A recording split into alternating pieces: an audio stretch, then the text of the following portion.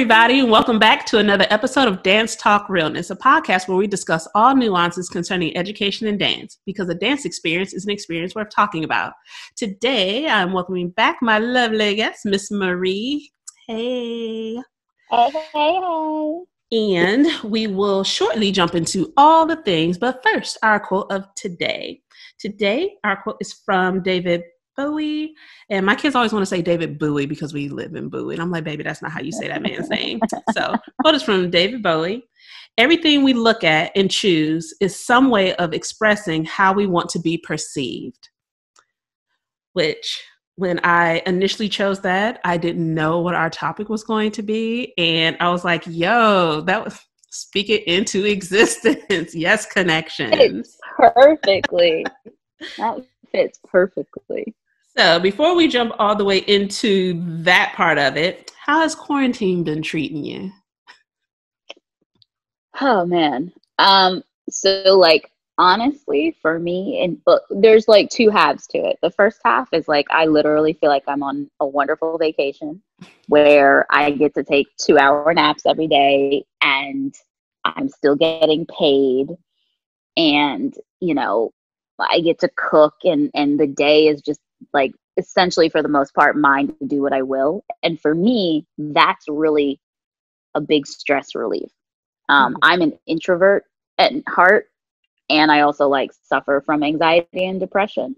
So for me, this kind of contact, but at the same time, like safe isolation, I'm cool with. Like I'm doing okay, and knowing like, you know, I'm blessed right now, know like my family and friends are safe, and so I don't like necessarily have to worry about that. That is great. The other half of it is like that financial uncertainty is very scary. So, you know, right now, because the school year is still going on, I'm still, you know, blessed to be employed, but there's, you know, no guarantee about what's going to happen in the summer. And normally in the summer, you know, I'll be making bank from summer camps because all these parents are like, I gotta put my kids somewhere, go dance, you know, but we may not have that this summer. Yeah. So that's kind of, you know, and a girl ain't seen her stimulus check yet. So, yeah, so that's where I'm at. But I think the number one thing to remember, which is also really important, something I try to do, is to get off the news, to stop listening to the news, and to stop listening to every single day, you know, updates. Because in all actuality, it will be okay. We're going to come out of this okay, different, more aware, change. Like there's not going to be a normal. There will be a new normal, but we're not going back to normal. But I think, you know, if you spend your days with CNN on the TV 24/7, you're going to go stir crazy. Yeah, it's just not good for your mental health. No, so. it is not. It's overwhelming. Yes. Full disclosure, I don't be watching the news at all.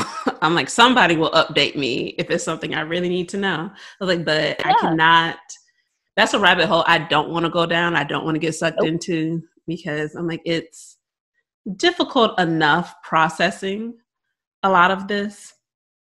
And I don't need to add nothing to it. It's really okay. I'm good off of that. Exactly. That to me was my whole thing, is like, we know what we have to do. I'm going to follow those guidelines, and I'm going to just do what I have to do and not let sometimes outside noises. Like, no matter how well CNN might mean, they still have one agenda: viewer ratings, and they hate Trump. And as much as I agree with that, it's still very biased. Yes. You know, and that bias can get toxic too, just as much as like far right wing conservative bias can get mad toxic. You know, it's just like, yeah. Like, what is it when they say it's like you're talking in an echo chamber, and you're only hearing the things that you already agree with. And while yes, it's nice to have affirmations sometimes, I think some people kind of skip over the fact that it is beneficial to have someone contradict you. If for no other reason, then that can actually strengthen your argument for you. That if you're always agreeing with me, then I'm never pushed to learn more or to grow. I'm just like, yeah, we got it. We're good. But if you're disagreeing, it's like, oh, okay, well, I think this. And you're like, okay, well, why? I'm like, oh, good question. Well, let me see if I can articulate that. And if I can't, then either I need to reevaluate or I need to do some more research and see, okay, well, I still believe this, but let me strengthen my case. That if for nothing else, I just like to prove to myself that I'm right. Like, I don't really have to convince anybody else. You can come along on the ride with me, but if you don't believe it, then, I'll be all right. I still firmly believe it, but I should be able to clearly articulate why. Exactly. I agree. Now with teaching, because where you are currently, would that count as private? Or it's not public?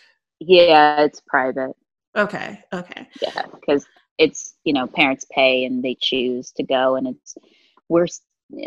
City Dance is considered a non-for-profit, as is Sidwell, I'm pretty sure, but still private institution, so not government. Like, we get grants, but we're not government funded.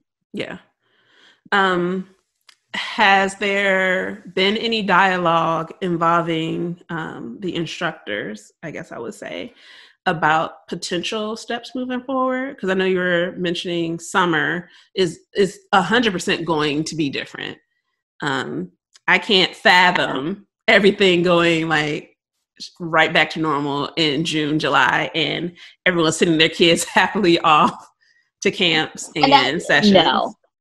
No. There hasn't been talk, but the number one thing that I've also been thinking about, especially in this uppity area of the Northeast, this pocket, parents aren't going to want to send their kids right away just because it's open. These parents will be like, hell no, I'm not sending my child out there when I don't know you've been tested and who is you and what is your, like. Yeah, because I am that parent, so. Right. And you know what? But I feel the same way. It's like, especially a summer camp where you don't know the kids, because summer camp is not like your year-round thing where you know the kids, you know the parents, these are kids that you see every week. No. Yeah. The kids are coming from everywhere. And we don't need these problems. Like, y'all good. Y'all stay over there with it. No. And I don't think any of the cities or states, and they will need one, have a system set up about how you let kids back into school or programs, because the most important thing is they could be carriers. Like, you have to have some kind of background checking before you just open schools up again, Yeah. So I think that's the biggest thing, is that they could be carrying and you don't know. And that's with anybody at this point in the game, that it's the not knowing until stuff is happening.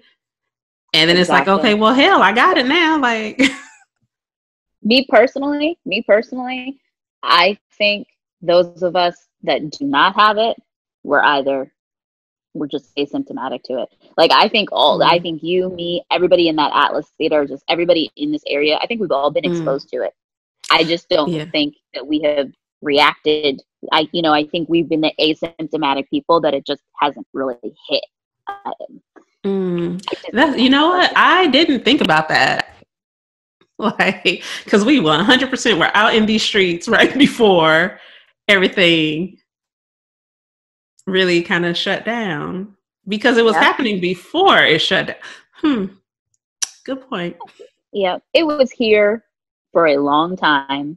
Yeah. It probably just, I think a lot of people who either went to the hospital with the flu or pneumonia probably had it. No. My mom's friend, and this was back in early February, she was interning had an intern who was from Japan or South Korea, somewhere. And she got the coronavirus way before it became a thing, Yeah. And, before there was testing and all of that. She had a horrible cough, couldn't breathe very well, all of this. Like, she legit had it. And Japan. This person came from Japan. Yeah. Wow. And I'm like, well, she got it. That means 12 other people have it. Yeah. Oh, yeah. So. Because we didn't know. We were just out here in these streets. And like you said, like some were either asymptomatic. Thank you, Jesus. Successful sold out show before this pandemic. Because I cannot fathom had our show been scheduled any later. Child. I don't even want to think of that. Like when I say we were blessed, child. So blessed. Like I don't know who was looking over us. And sold out. And sold out. It's like, like, yo. Like the craziness. But I agree. But so blessed. Man. So now I'm wondering because I mean, I've been sick within this time frame, but I just assumed it was something else. Cause I was like, well, I don't think I have these symptoms, but you never know. Everybody in my house seemed to be fine, so we're just gonna keep it moving. My friend Jen, who did the costumes, she said, and I don't know if she went to the doctor or not, but she said she and her daughter for the entire winter break were out with the flu, like out cold, and she was pregnant. And I'm like, now I'm sitting back wondering. Was that the flu? The flu. Yeah. Mm-hmm. But I'm like, folks been getting took out by the flu too, though.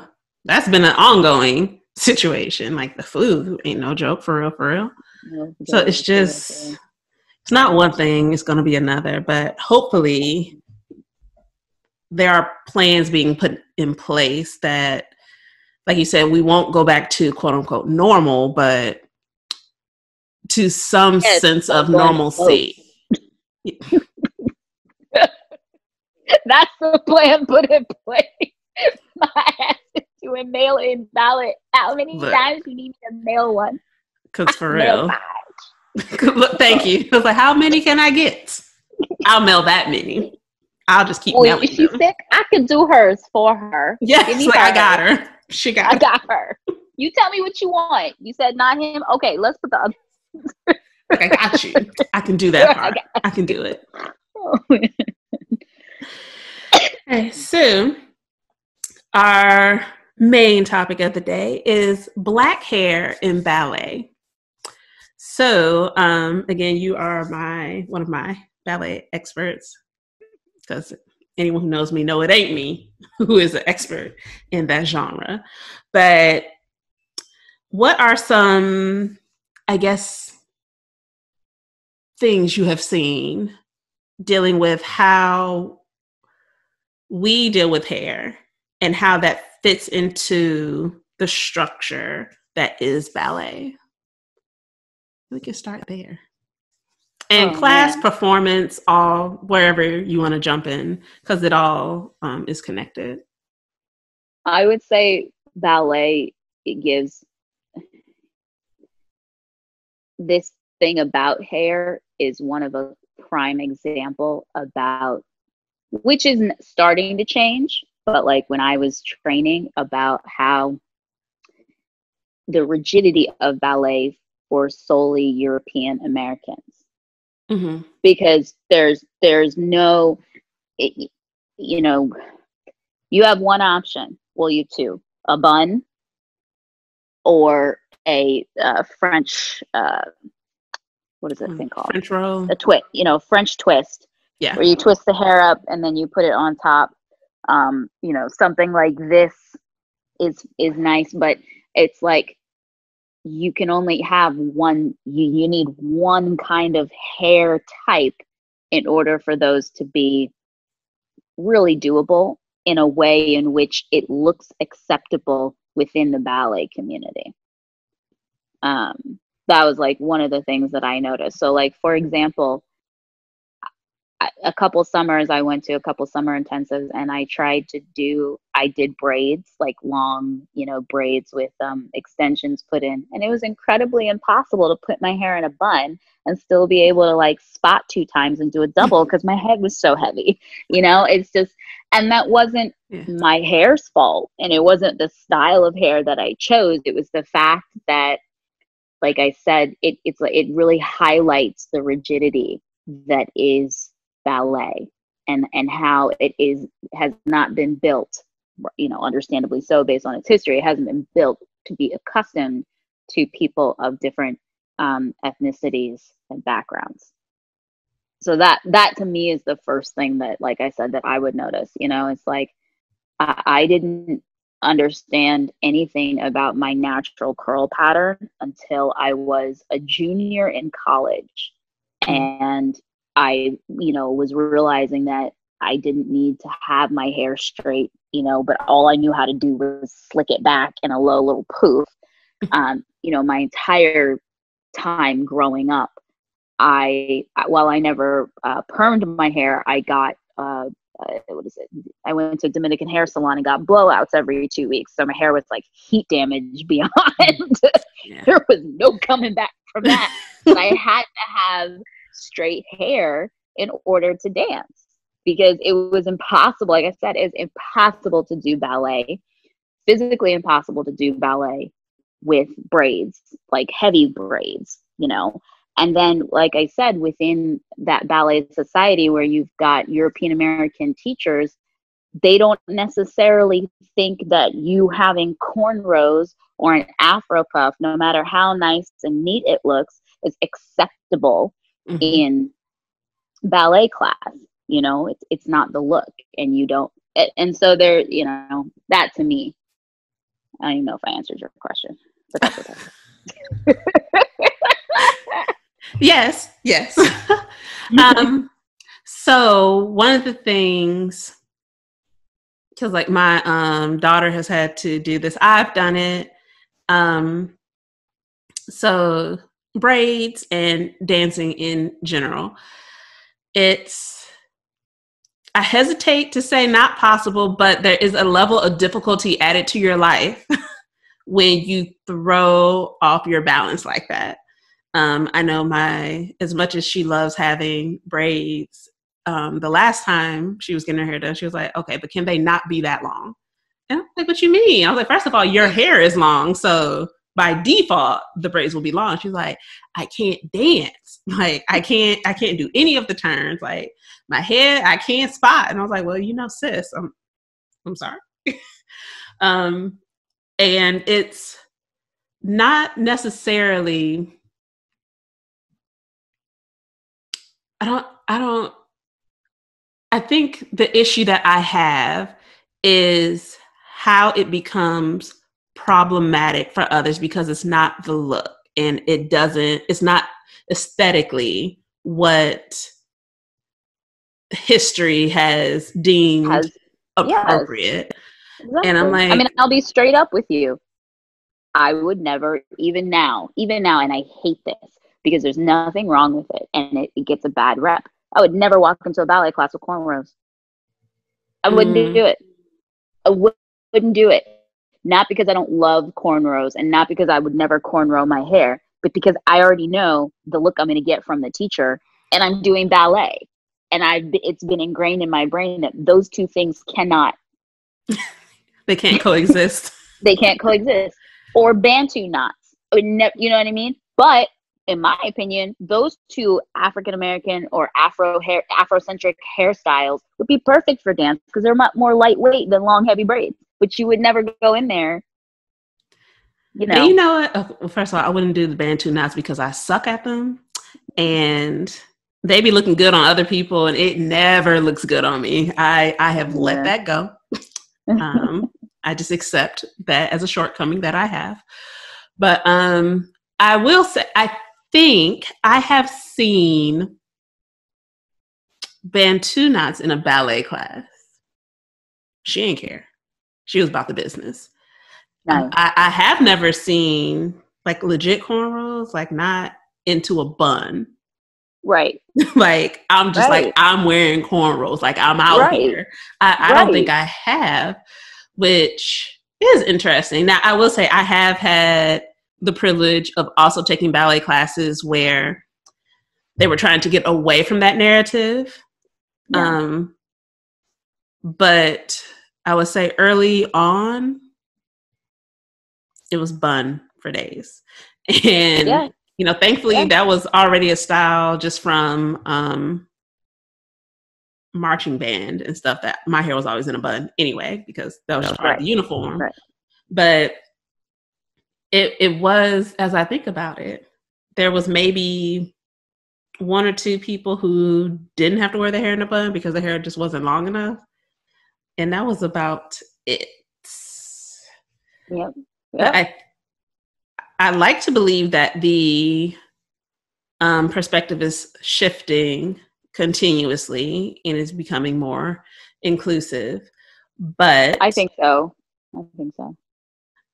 It's still, I think even with that shift, there's still a stigma attached, because just in general, there is a stigma attached to our type of hair.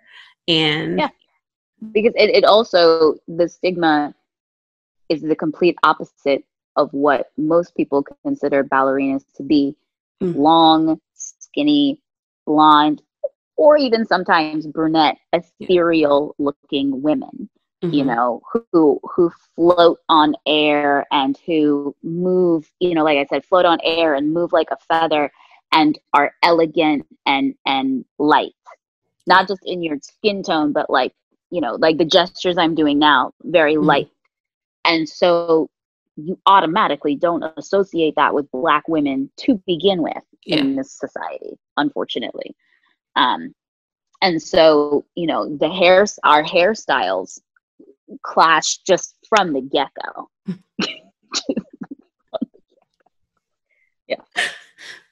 Because go ahead, be out there with an afro. By default. I would love it. By default, I would all I can see is strength. Right. That's it. Yes. And for me, I can see how that strength can also be seen within softness, because that is continuously a trait that they try to take away from us. And I'm like, but exactly. Yep. But why? I was like, why? Right. But why can I not be also soft and dainty? Why can I not? But there is, I'm trying to think of the best way to say this sentence. There is a negative association with strength and Blackness. It's particularly Black women, because I don't know about the Black male experience because I'm not one. But there is an inherent strength that we have that has been demonized and turned against us in a way. Yeah. And our hair has always been a part of that conversation. And that's the part. I think you brought up an interesting thing, because I think that strength is also a gender thing, because women in ballet are not supposed to be strong. They're supposed to be partnered and lifted, and the princess who runs and hides and needs to get saved and gets picked up. But there's no strength. There's obviously strength in what she's doing, right? It's freaking hard, and she makes it look easy, right? But it's really freaking hard, and you got to be strong. That we're not questioning that. We're simply questioning the actual gender role that classical ballet, we're talking, classical ballet, the roots of it is another thing that for Black women is hard, because like you said, that strong Black woman negative stereotype that has been placed on us clashes with another negative stereotype that has just been placed on women in the ballet community, which is you're supposed to be the sleeping beauty, but you can never be the prince that's strong and saves the day, sort of thing. Yeah. Yeah. So it's just automatically a clash of interests. Yes. Big time. Which they can have that. Because I love seeing strong women dancing. I Love it. And that's not a slight to anyone who doesn't feel that that's like their aesthetic. Yeah. But that's one of my favorite things. I think my top thing is just to see like a man who can dance. Like that is just like, yes, just out here. Like that's neither here nor there for this conversation. Right. But I think that's number one. But Yeah. a woman who doesn't need to be saved. And I actually really love seeing women do partnering and lifts. And I feel more people need to be about that business. I always stress my students out with it because I'm like, yeah, no, you need to be able to do this. And they're like, but why? Like, I can't. I was like, no, you can. I was like, you can. Scientifically speaking, we can figure this out. Like there is a point of balance that we can find. We just have to find it. And so I think, again, it's the fact that that stereotype doesn't only exist in that realm. It just pervades every single aspect of being for Black people, for Black women, and for Black women dancers. Yeah. And I don't know how necessarily to tackle it on a big scale. Like, I know within the classroom there are things we can do. Like I have originally been very much a proponent for bun. Slick that joker back. Like I don't like people dancing with their hair out. It drives me insane. It is just a sake of, I like very clean lines and a very clean look so I can pay attention to what your body is doing. And it may just be because I get distracted. It's like, oh, shiny. And I'm like, your hair is everywhere. And so I'm sitting here thinking, like, how can you see? And I'm no longer paying attention to the movement. So that is a personal preference. But I have done pieces where I'm like, okay, well, no, I want your hair out. And they're like, well, do you want it straight? And I'm like, nah, for what? I want your hair out. Like, so figure out how you're going to navigate that, but do that thing. And I think it brings a different quality to the work. First of all, you have to be able to dance around what your hair is doing. And that's for any hair type, any hair texture. Because again, I'm like, how can you see? I hate dancing with my hair out. I had to for one of my friends, his master thesis, and I will never forget it because I was like, first, I couldn't see. And that's all I could think of. I was like, I'm going to go off the edge of this stage and I'm going to die. Yeah. And I don't, like, who's going to call my family? Who's going to let them know? Right. But it served the purpose that he wanted, his vision for the performance. And so I think that it is possible if we start that earlier and just be a little more open to the idea of looking at the different ways that forms. Yeah, that could help. Because again, I know part of my bias is because that's what all I knew for so long is that it has to be tamed. It has to be slicked straight back, or you have and it's not even just tamed. It has to be straight. Right. Yes. Yeah. And I think that's where the change has to start. In that, like I said, my junior year of college, I was like, oh, okay, my hair is natural and curly, but it's slicked back out of my face and it looks neat. What's the problem? You know, or like I said, kids who come in with a full set of, you know, classic cornrows, you good to go. Your hair is out of your face and it's neat. And I think it's like we have to change that and say, like, there are absolutely other forms of hairstyles that are neat, pulled back, not crazy looking, you know, and art should be considered acceptable, but they're not. I think that's where. Yes. It's the idea of it being unacceptable. Correct. And that part blows me because I don't see why having it in a puff is not okay. Like you said, is it out your face? Right. I think it goes back to, I think, one of the bigger issues within our community that we have to tackle, which is so hard to tackle because it's been ingrained, I think, into our DNA, is colorism. Yes, ma'am. Oh my God.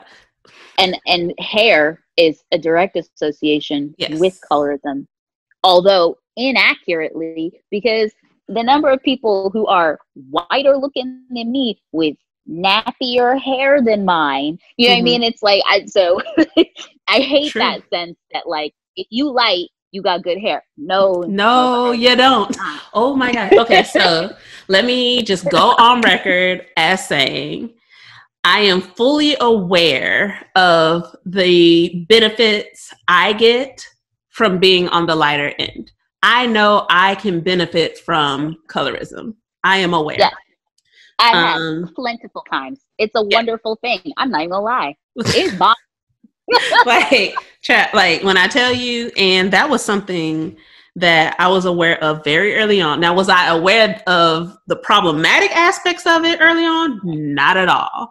But early on, I knew that, hey, me being lighter is a quote unquote good thing.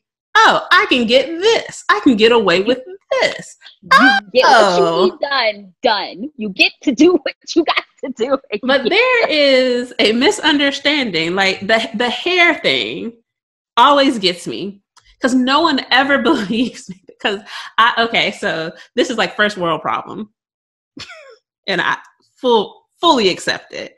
But the oddest thing to me has always been like with my hair that it's like, oh well, you have that good. I was like, well, actually, it's a little rough up in here. It's a little bit. What covers up for it is that I'm light.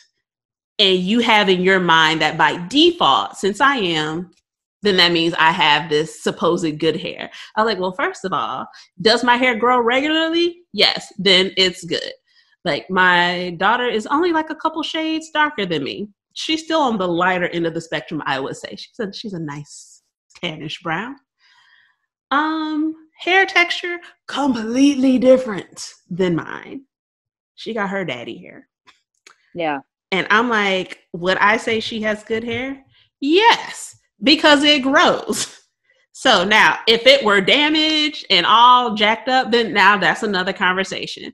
But again, I can understand how me coming from this position can be taken a certain way. And I get it. I respect it.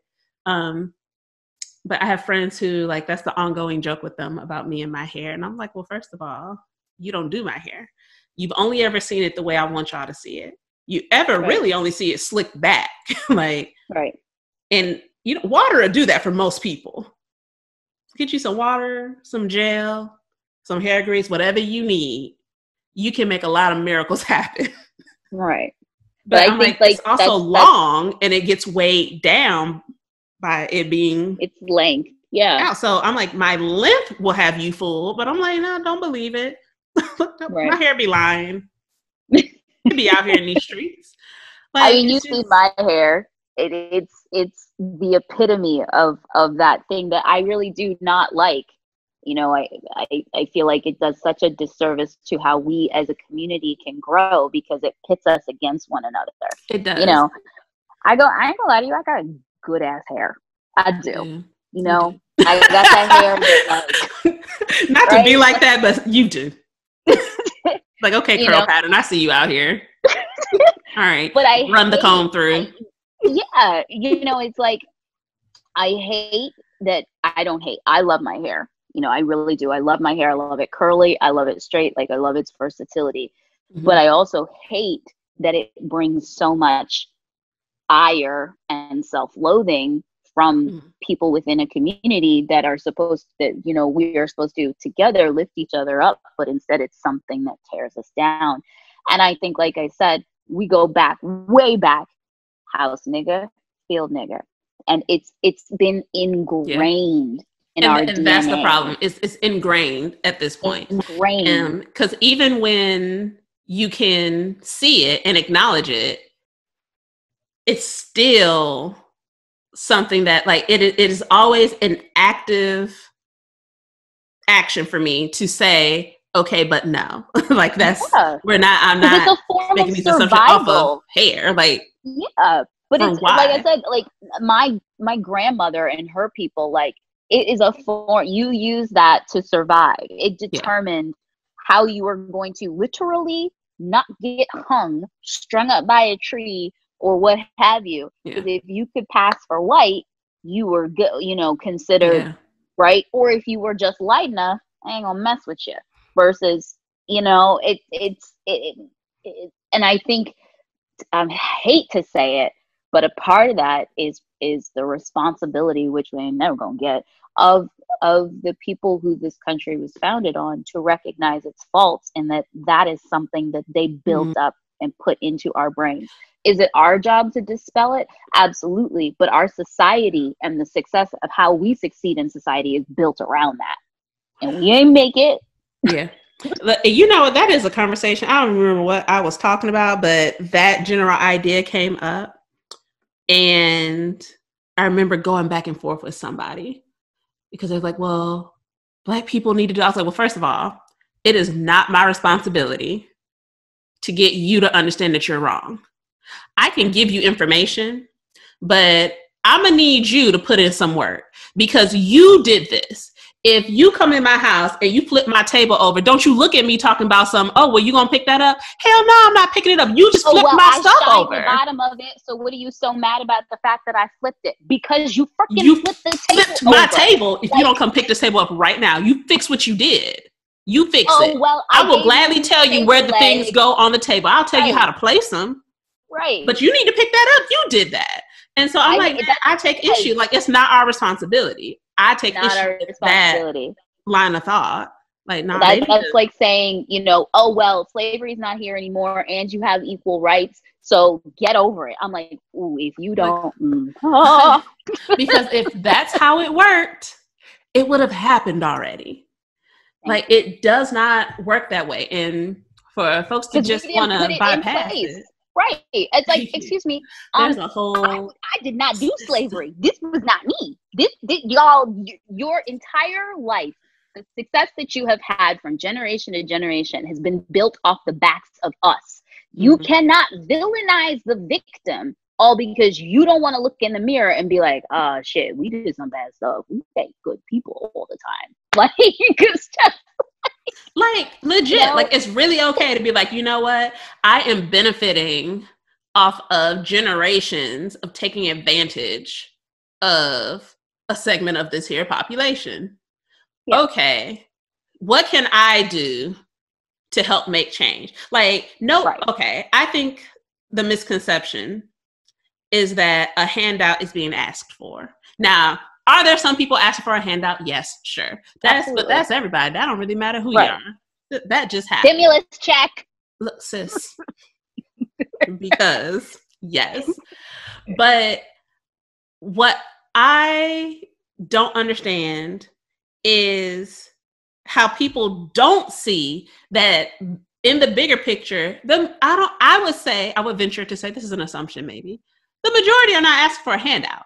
I'm not saying give me anything. I'm saying don't keep penalizing me. Like, you can't tell me that everything is fair and everything is equal when it's not. I'm like, the system that was in place when everything was like a complete and utter shit show is still in place. Like, it's still the same system. So you can't tell me that just because you changed some words and you modified a couple laws that all of a sudden everything's okay. No, it is still the same system. You just found a new way to do these things. And I don't understand the confusion. Like, I'm confused by their confusion. Like, why don't you get this? And I mean, I guess if it doesn't really impact your life, then you have no need to understand. But why don't you want to be better? The biggest thing, because I honestly, what I have seen is, and this has just been since the age of social media where everything is now visible, it's one of fear. Mm-hmm. A fear of what doing what we talked about how that will shake up, and it will shake things up because all of this is a form of control. It's a form of control. It's a form of power. And admitting that means that you take off, you know, and you're giving the power back to the people who are oppressed. Because when the person who admits to oppressing you admits that it was wrong, they no longer have that power over you, right? And no one, just like that colorism has been ingrained in our heads, that's been ingrained in all of these kids, you know. Yeah. They're not going to admit to that, you know. And what you talked about, though, with regards to handout, is very, like, do I see a lot of people sitting around being like, well, ain't nobody do this for me yet and this and that? I'm like, get off your ass and go make it happen for yourself and work hard and stop using what is in actuality, and rightfully so, you know, something that works against us as an excuse to not do anything. I 100% believe that. But I also believe that sometimes it doesn't matter. Doesn't matter how hard you work. Doesn't matter how good you are. There is that you are always going to have that thing come up against you. And so it's such a hard thing to balance, you know. It is. Yeah. And I don't know how we got off this, but it's like, I don't know, but it went. It went. But here, I think I can tie it back. I think I can. Okay. Okay. So I wrote about that idea of that fear of the norm being challenged. And that, like you said, if you accept that challenge, nothing can go back. Like, it's going to be a wild ride from there. Right. And there's a fear of not only losing control, but a fear of the unknown, because you don't know what's going to happen. And exactly. I think that same fear is what bled into dance. Yes. Because if we allow, quotation fingers, if we allow these changes, if we allow more dancers of color, if we allow them to wear these different hairstyles, how is that going to change the field? How is that going to impact dance? And more specifically to this conversation, how will that impact and change ballet? Because we're changing a norm. And I think that fear is part of the big problem. That honestly, I think it's change also is part good. of, and I think it's like, to bare bones is part of human nature.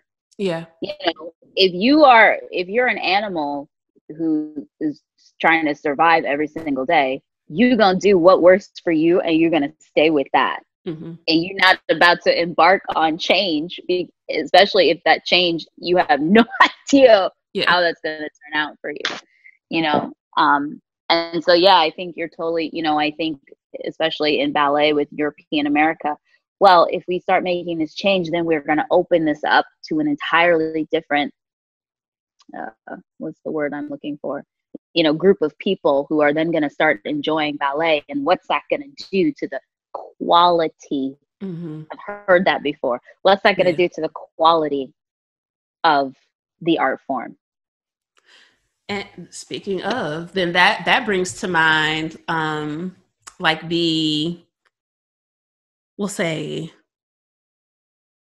offshoots of ballet that have been occurring, and combining with other forms that, woo, child, folks be mad. They be big mad too. And it's like, it's really going to be okay. Now, in fairness, I really do understand the idea behind, this sounds horrible to say out loud, but the idea behind maintaining the purity of a form. I get that. That's not horrible. Not at all. But I also get that things change anyway, because I'm like, classical ballet as we know it, is it exactly what it was when it first started? No. So I'm like, shifts happen, which, and I think too, is okay. It's okay. I think too, the other thing that, like, people have to realize is, especially Black women and Black men, we're not asking to come into the ballet world and all of a sudden turn it into Alonzo King lines and that's it. Yeah. No, we're asking to come in to show you we can do Sleeping Beauty, leave it as it is and not change a damn thing about it, but just like star in it and like do it and do it well.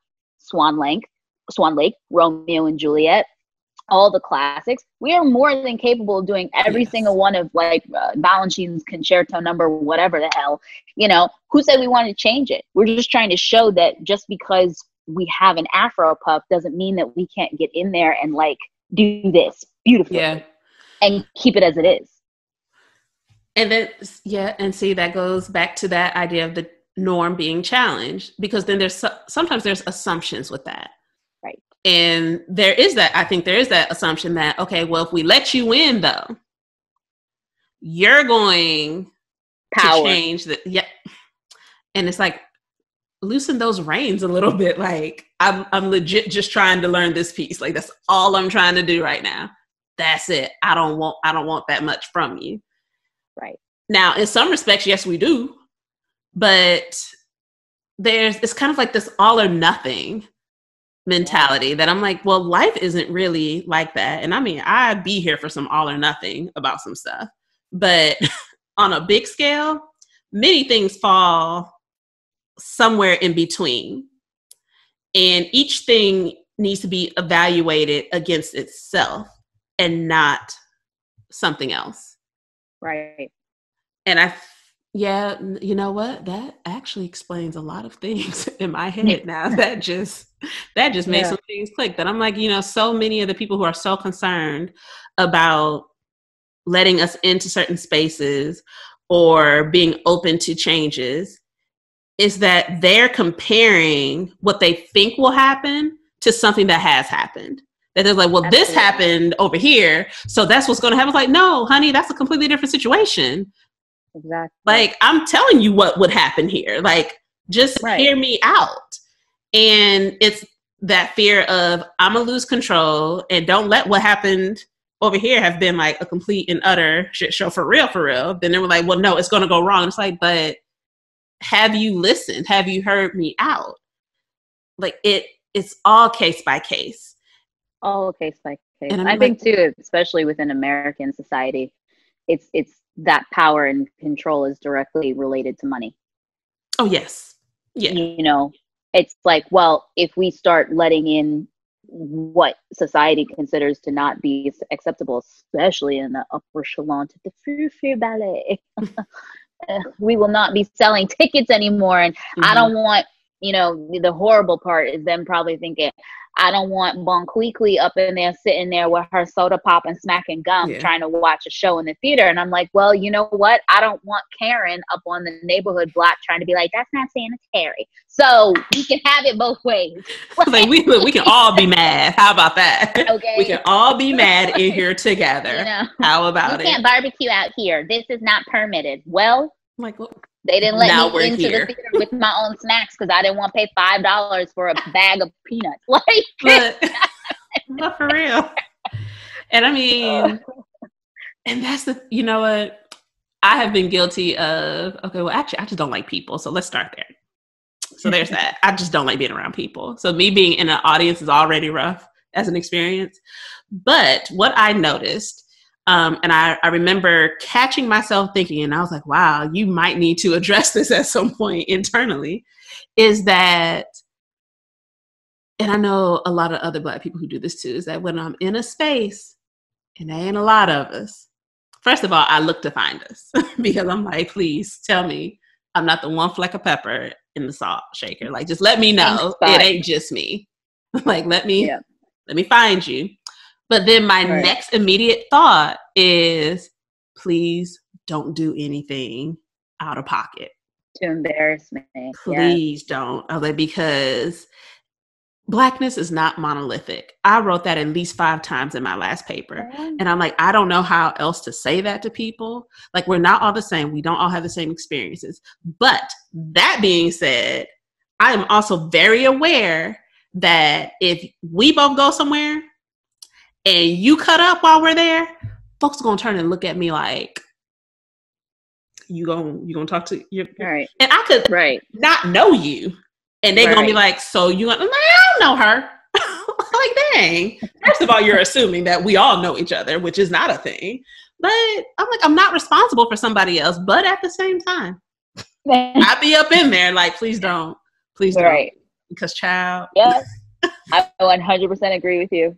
100% And it's like, agree. what do you, like, how do you even begin to like really process and deal with that and like work through it? Because I'm like, I can acknowledge how problematic that is. That's my like next thought is, please don't do something to embarrass me. And I'm like, I don't know them. Why would I be embarrassed?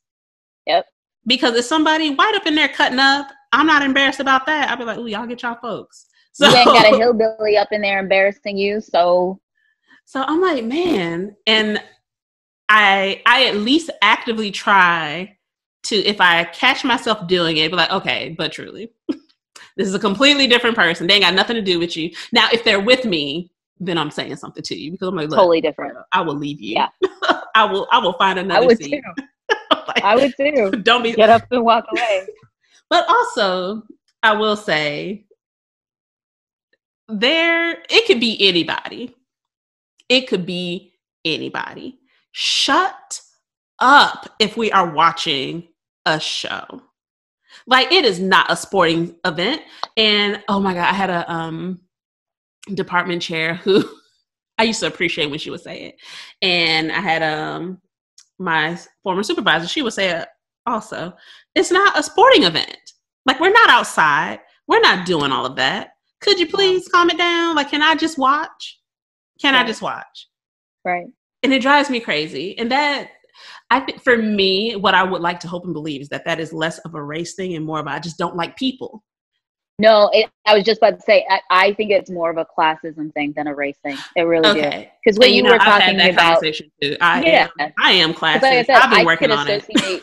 Yeah, like it'd be the same thing if like I said, there were some Karens up in there, and then Pollyanna and Polly Sue from like downtown Mississippi came in not knowing how to act. Rednecks. But you know what I mean? Like straight up Southern, not Southern Belle, but like but the South, and South right, and with I'm like F. exactly. That's a classism thing because you can have that too with Black folks. You can have your Southern Belle Black folks, and you can have your Geechee Bellas. Like it is what it is. Yeah, but I agree. That's definitely classist. Yeah, but I'm going to go turn on my oven so I can start heating up my dinner. So I'm gonna walk with it. Walk with it. I ain't mad at you. Right, so, I did want to touch on something else, not really related, but maybe a little bit. And I'm probably going to talk to a couple more people about this, but choosing music for classes and performance. So I would say, I don't know that I've taken a ballet class where it wasn't classical music, or at least something that wasn't so far off from being classical. Like, what are your thoughts on, and be it class or performance, because like I've seen some of your work, but on a bigger scope, like music selection? Personally, I think music for ballet, I think when you start to get into that realm of like doing contemporary music to a ballet class, that's a privilege, not a right. And it wasn't a privilege until I was, at one of the top 2 highest levels at Washington School of Ballet, where we started doing that. And that was also when, like I said, Alonzo King lines and Yuri Killian and all of that was really starting to like take off. Yeah. Right. And so like contemporary had just become like a real thing in ballet, not in modern, but in ballet. I 100% think that if you are coming and learning to become a ballerina, you are going to take a ballet class to classical music. That's it. In my opinion, I don't sway on that. When you have spent years training and you respect the discipline and you understand the discipline of ballet and you've earned that right, do your thing. go for it. But you can't, and my other thing is, you can't go on that contemporary track until you've spent some time in the original forte. Because if you can't do the original moves well, I don't know what you think them contemporary pieces moves gonna look like. Not contemporary ballet. They gonna look like, you know, America's Got Talent, which is great in and of its own right, but it's not, again, like, yeah, it's not the same kind of quality training. And yeah, that's just my 2 cents on that. So that brought up a question for me. So you said specifically if you're training to become a ballerina, like you're really like you're about this business of studying ballet.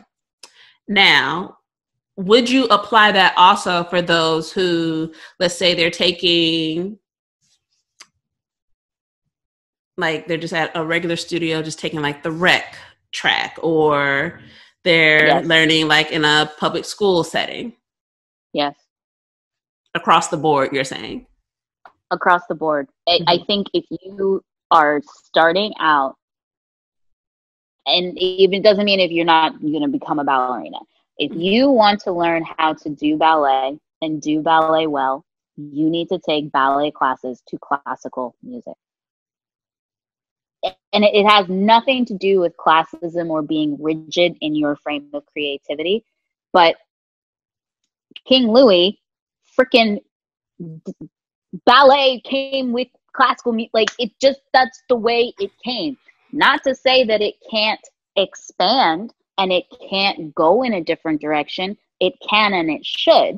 But I don't think you can just hop in that direction by bypassing the original. Because it's just one of the, it's like saying you want to star in, I don't know if that's a good experience because you can always fake it, but it's like saying you want to become a kung fu master and you don't take the time to learn the original like moves. You just want to start doing the tricks that you see Jason Statham doing on his action films. Yeah. Like, it just doesn't work that way because it's like you're asking to fly without wings.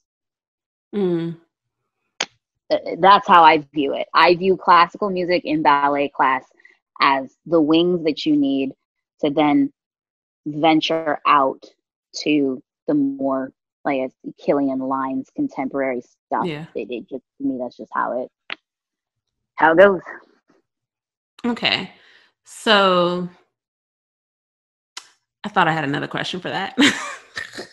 Girl, my brain said, nope, not today. That's all right. I tell you, it's just been crazy. But okay, so actually, no, that's what it was. So I liked what you said about needing to have a grasp on the original before branching out. Now, I do understand that there are some who would disagree. Yeah. But how I looked at it and how I've explained it to students is, if you say you want to write a novel, but you have not learned how to write a sentence, how is that going to work out for you? Like, you have to have some grounding principles and some things have to just be in place.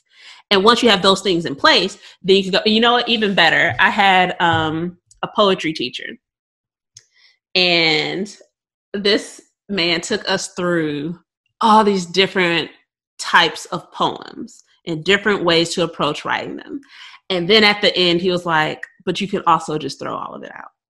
And we're like, so first of all, sir, you just had me do what? He was like, well, you have all of this information now. And so if you want to just, take a piece from this, you can. If you want to do completely it in this form, you can. If you want to say, you know what, man, fuck all of that, I'm going to be over here doing my own thing, you can. But you do have this central information that you can always kind of circle your way back to as needed. Right. And so I think there is that importance in having that. It's, to me, it's a type of grounding. You know what? This was always my favorite because so many people you don't like improv. I don't like contact improv because some of these granola people be smelly. Fun. I love contact improv, but with improv, including contact, I would always fuss that, okay, but you still gotta hold your core. Like, you still have to know where that is. Like, how can you be off balance if you don't know what balance is? How can you have all this loose movement if you don't know where your center is? That's the thing. Home. Yes, that's the thing. It's like, well, I want to do the pull off the hip, and I'm like, okay, but you don't know how to releve. So you want to do all of the stuff, like I said, that you see in the middle, somewhat elevated, but you ain't never been on point, and you don't know an out accent versus an in accent. And the only clear way to understand that is if you're playing classical music that is so just like da-da-yum, da-da-yum, or da-da-yum, da-da-yum, da-da-yum. Like, can you get that from jazz and hip hop and all of that? Absolutely. But it's also so nuanced, it's sometimes freaking hard to hear. Yeah. And if you want to find that classical, strong, basic form, sorry, that comes with classical music, because it's not, especially music we use for ballet class, it's not overlaid with a lot of stuff. Beautiful, awesome, amazing, like inspirational stuff, but stuff that I have found, especially with young students learning, it confuses them because they get laid, they can't hear it, and then they get lost, and then they're like, oh wait, what was I doing? It's like when the music is simpler, then it's easier for them to focus on ball, point, in, out, and out, and out. You know, it's just like, so I'm with you on and that. I think that is a very good point, that there is some classical music be lit. I actually really just enjoy classical music, but there is, usually for a lot of class, there is I hate to use the word simplicity, but that's what I'm gonna use because I can't think of nothing else. So there's a simplicity to it that, to me, forces you to figure out how to get this movement to be on the music. Like, you have minimal distraction, be with this here music, find those accents. That I think, to your point, that it's not, and correct me if I'm wrong, that it's not so much a case of it can't be done to these other styles of music. It's that it helps to strip down and strip away, so you have a clearer understanding of the movement and how the movement can fit in with the music. That once you have that, then you can now take that bass and you can put it with anything else. Excuse me. I also, I don't think the venturing out, and again, this is just me. I can't speak for everybody, because there will be plenty of people who will say, well, you don't need technique to venture out. I think that if you are trying to do contemporary ballet, contemporary point, some of those things we've seen with Black girls who do that awesome, like, hip hop style of moving on their point shoes. Yeah. I think that's amazing. But I can also tell that some of them have not spent enough time at the bar in sixth position, pulling up on their point shoes and like strengthening their ankles enough to be able to do that without like cracking something, And I think, like, in my opinion, classical ballet is the only, like, you cannot do contemporary ballet until you are strong at classical ballet, because contemporary ballet is based off of the basics of classical ballet. It just is. It's not, modern is different. You don't have to be good at Horton in order to do release, or, good at Cunningham in order to do Horton, sort of thing. Like my headphones are dying, but, do you understand? I mean, there's a lot more fluidity. I said this in the beginning of our little chat. Ballet is rigid. Yeah. It is a construct. It doesn't bend in that regard from a technique standpoint. It just doesn't. And I mean, not to be that person, but I don't think it should. Like, I think that there is a value in it being what it is. And yeah. Okay, perfect.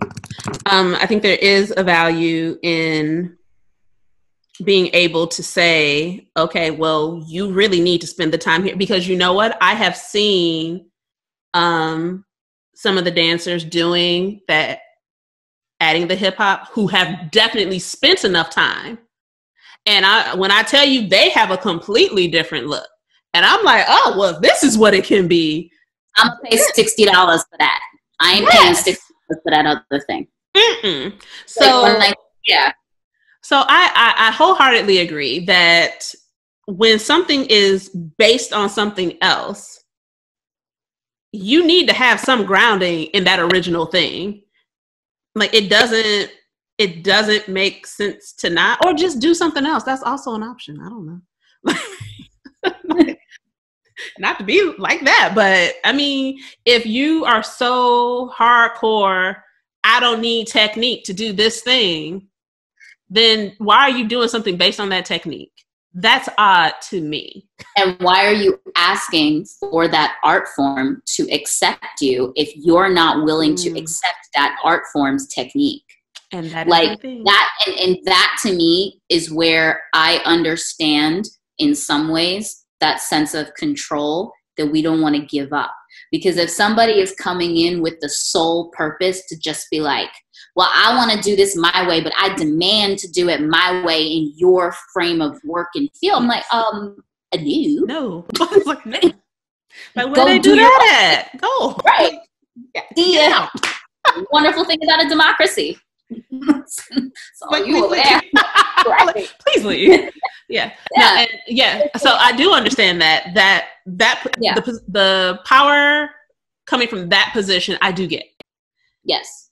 So 100%. That to me says that it is, again, a give and take. That, yes, if I am a practitioner of the original, then I need to have some leeway, some level of, I'm going to say the word acceptance, that things will shift and change. Yeah. Like, that's just how things happen.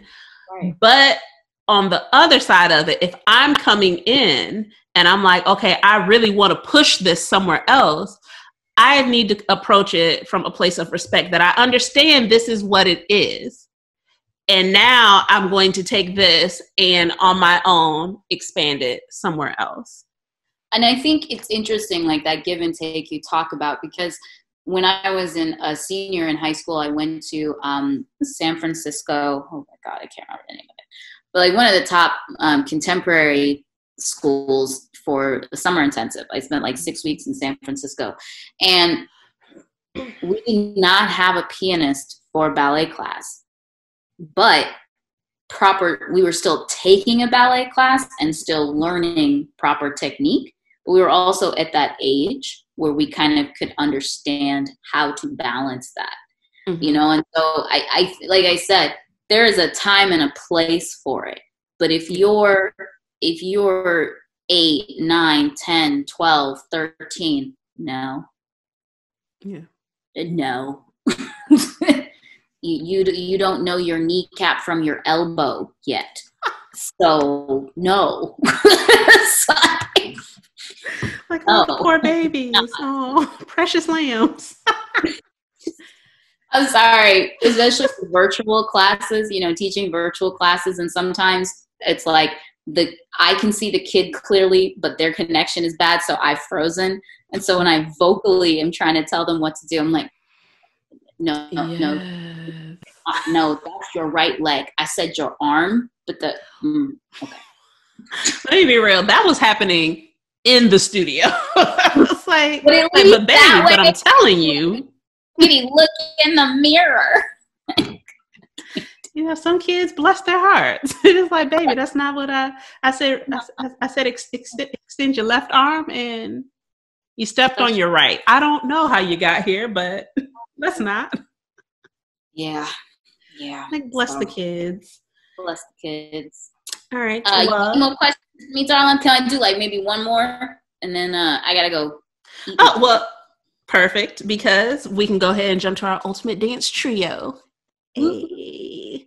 All right, so what are 3 of your favorite hair tips for class or performance, especially for those with curly, kinky hair?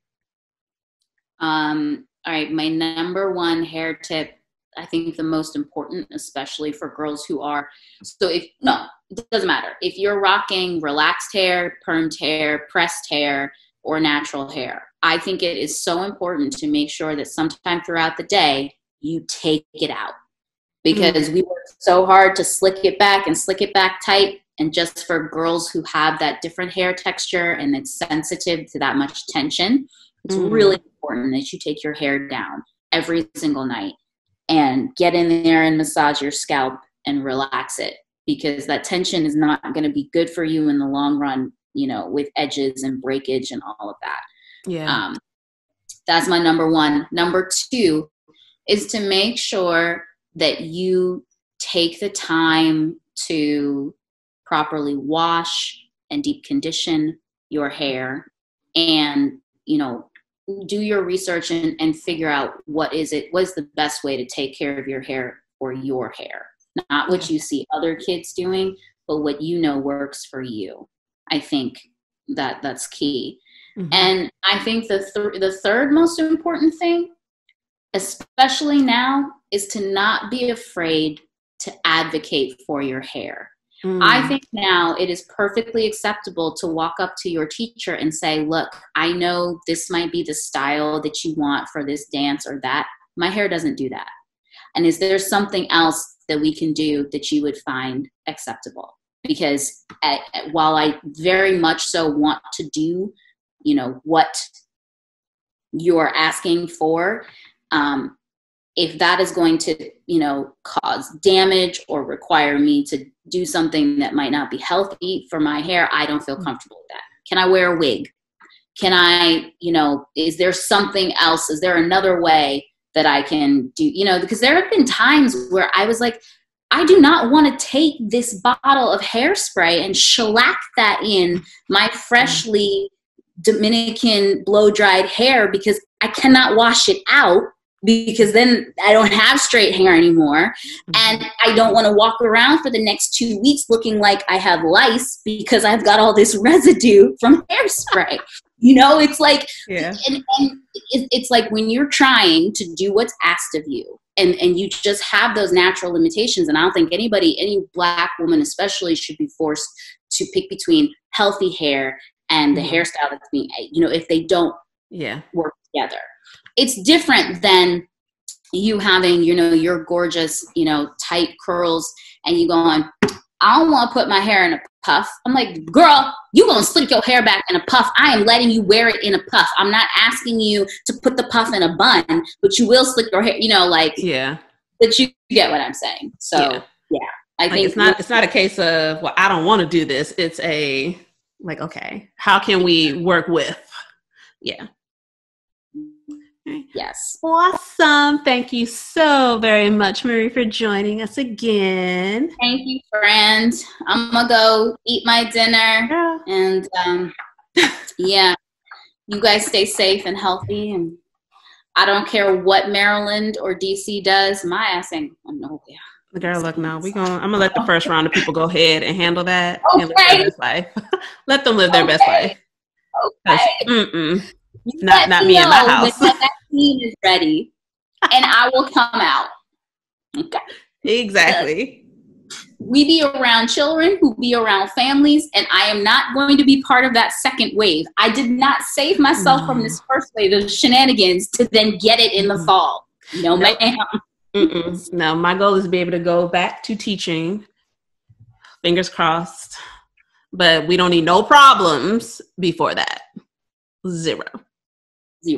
So I will stay here. Thank you. All right. And thank you, everybody, for joining us again for this week. Don't forget to like, comment, subscribe. You can find us on YouTube, Facebook, and Instagram. Dance Talk Realness across all the platforms. Be sure to drop a comment, drop any questions that you have, any topics that you want me to cover. And I look forward to bringing you some new content next week. See you later. Bye.